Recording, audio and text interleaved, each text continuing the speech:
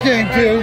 What a game. Thank you. Hey, you look like Logan McNaney again. I know, it's about time. Yeah, did you think about shooting that ball when you got to about the 20-yard line? I was going to maybe give and go there. Yeah. Little Brett Queener style. If you missed, that was a long run back. I know. Well, you know, if it was a 5-goal lead, you might have shot it. Maybe, yeah. But talk about those last 5 minutes.